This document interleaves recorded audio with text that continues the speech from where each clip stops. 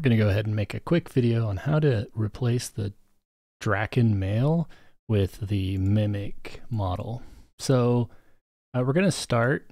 Notice that dkm.eqg and dkm.anims is untouched. We're going to keep that untouched. You don't actually need to mess with it. I've been generating a DKM car. You can see there. I'm going to delete that as well. So we're all fresh, happy, clean.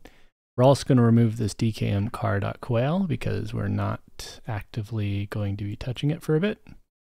Okay, so the first thing you're going to have to do is add a precedence for your file to be loaded. In order to do that, you go to global load, and on the bottom or wherever you like, you add in a entry for dkm_chr and call it loading Drakkin. I think it may just be important. Actually, I don't even see Drakkin in here.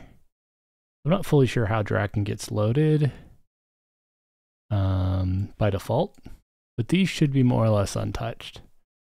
So let's go ahead and do the process. What we're going to do is Mimic is a very easy one because it is under a standalone file called mim_car.s3d. And we're going to run a Quail convert in my rebuild EQ directory. And we're going to actually rename it to dkm_car.quail. That'll make a folder, quick and easy. We go up one, we'll see it here. We're going to go ahead and open up a new VS Code window, like so. And all we're going to do is search for every instance of the word mim and replace it with dkm. Okay. Then we need to also do some file renames. So everything that says dkm or mim, let's go ahead and make them dkm. Since this is a unique pattern that it's only used for the race model names, it's not super hard, but it does take just a moment to rename these. Oops. Then also the folder, go ahead and rename that just because the include is now dkm. And as well as these files. And this ultimately just renames the entire model, so every instance, everything is dkm. Okay, so next we're going to go ahead and convert back. So now we just do quail convert dkm car.quail to dkm car.s3d. And that's it. Now we go in game. We're going to go ahead and hit play.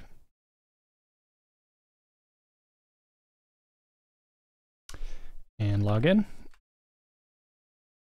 Go and log in my server so we can do race select and stuff. MGM on Jamfest.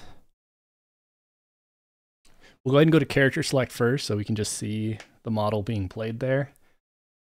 There is a slight chance there's a fallback animation going on. I haven't really tested it. It didn't work. What did I mess up? I must have messed up a step somewhere. What did I mess up? Double check my command. This looks fine.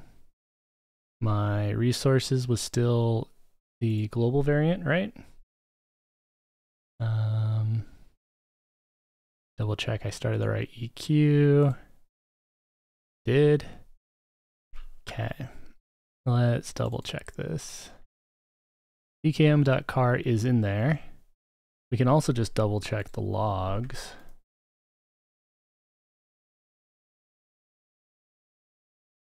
DKM car is loaded. Is DKM ever loaded?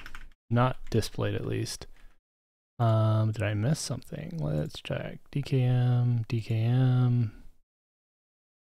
Everything looks fine. Why didn't you load? Oh, it's the female. Let's try the male. That looks a little better.